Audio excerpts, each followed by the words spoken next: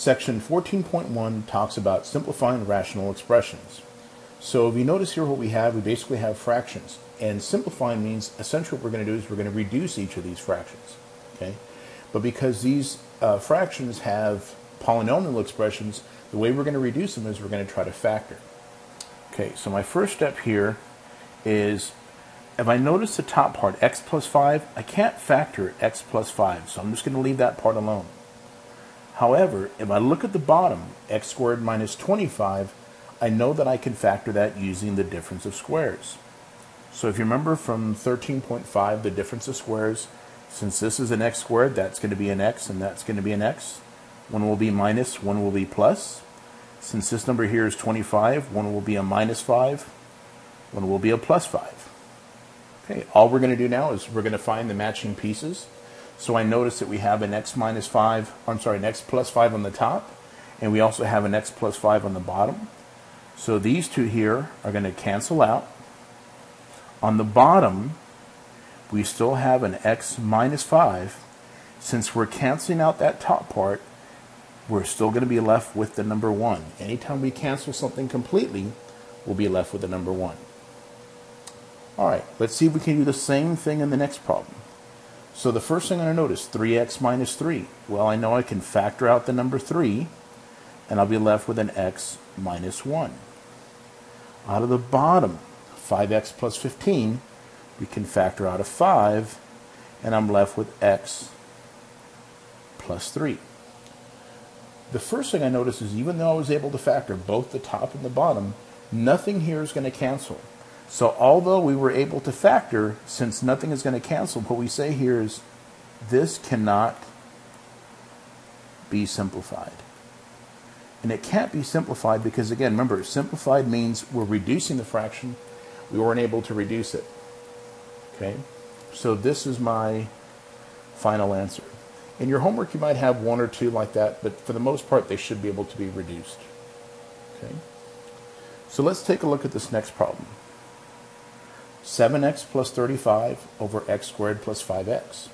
So out of the top, I'm going to factor out the number 7. If I factor out a 7, I'm left with an x plus 5. Okay? Out of the bottom piece, x squared plus 5x. I'm going to factor out the letter x, and I'm left with an x plus 5. Okay? So again, I notice this piece and this piece are exactly the same. They're going to cancel out, and I'm still left with a 7 on the top and an x on the bottom. Okay? What I really want to point out here is in chapter 14, essentially what I'm using the skills that I learned in chapter 13. I'm using the idea of factoring. So I have to know how to factor in order to do these problems in chapter 14. All right, let's continue here. Okay, so the next one here is x plus 5 over x squared minus 4x minus 45. So again, the first thing I notice, the top, x plus 5, I can't factor that. I'm going to leave that alone. The bottom part, I can go ahead and use my shortcut because the number in front of the x squared is a 1. So 1 times negative 45 is a negative 45. So I'm looking for two numbers that multiply to negative 45 and add up to a negative 4. Well, I think of 5 and 9 when I think of 45. Since the middle term is negative, my bigger number here will be negative. Now remember, since I'm using the shortcut, I can just go ahead and use those two numbers right there. X, that's a positive 5. X, that's a minus 9. Okay. Again, just like we did before, this piece and this piece are exactly the same, so they're going to cancel each other out. On the bottom, I'm left with an x minus 9. And on the top, since we canceled it completely, we're left with a number 1.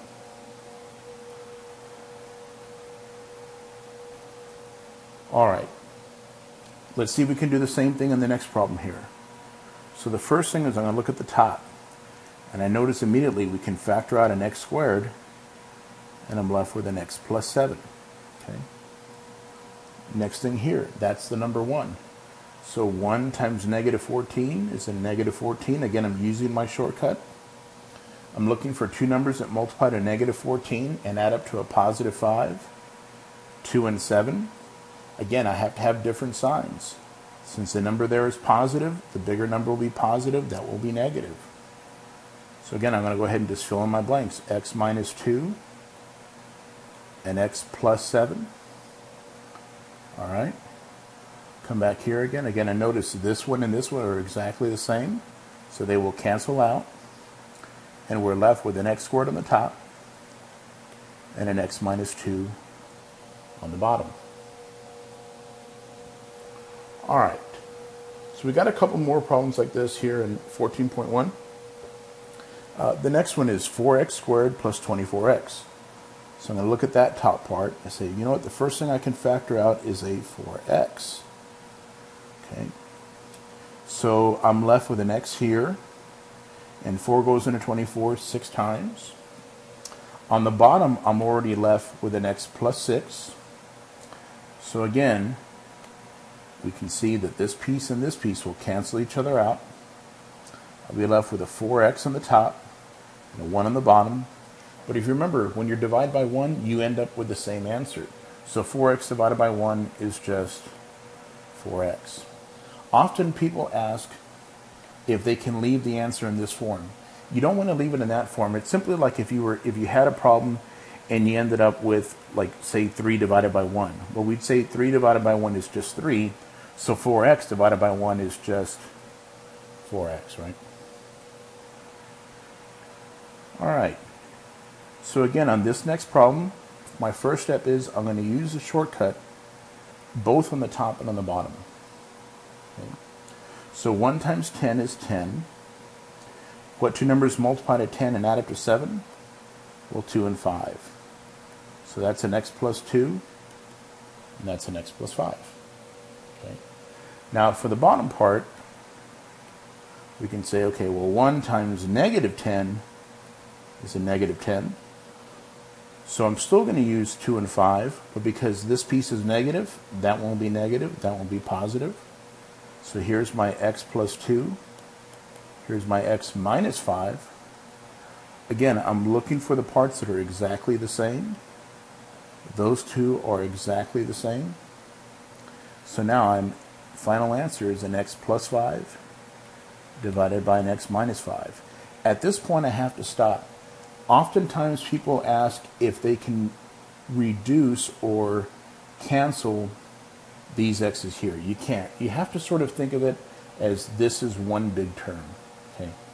So we can't cancel individual pieces, just the entire term, okay? All right.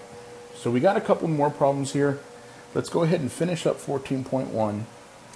All right, so my first step here, 2 times negative 4, negative 8, okay? And I'm going to look for two numbers that multiply to negative 8 and add up to a positive 7. So what about a negative 1 and a positive 8? Okay. Now I have to use grouping here because the number in front of my x squared is not a 1. So 2x squared minus 1x plus 8x minus 4. Okay. So out of the top, I'll factor out an x, left with a 2x minus 1. Out of the second part, I can factor out a 4, also left with 2x minus 1. Okay, so there's my common factor, 2x minus 1 and x plus 4, right? Okay. For the bottom part, that is a 1, so we can use our shortcut. So 1 times negative 4 is negative 4. What two numbers multiply to a negative 4 and add up to a positive 3? How about a negative 1 and a positive 4? So that'll be an x minus 1 and an x plus 4. Again, I'm going to come back over here. I notice those two are exactly the same, so those will cancel out. And I'm left with 2x minus 1 over x minus 1. Okay. All right. So the last problem I have here in 14.1, again, we're going to factor out a 2 out of the top. Now I'm left with an x squared minus 4. Okay. I'm going to bring that 2 over here, and I'm going to look at how would I factor x squared minus 4. Well, I can use the difference of squares formula. That's going to be an x minus 2 and an x plus 2. Okay. Now out of the bottom, we can factor a 4 out of there, and we're left with x minus 2. Okay. Come back over here. Okay, those are the same. So these are going to cancel out. So I'll be left with a 2, an x plus 2, all over a 4. And finally, I can also reduce the 2 and the 4. That goes in once. That goes in twice. And so my final answer will be x plus 2 all over 2. Again, just a quick reminder, I can't reduce those 2's because I have to be able to reduce the entire part. And I'm thinking of this as one solid piece.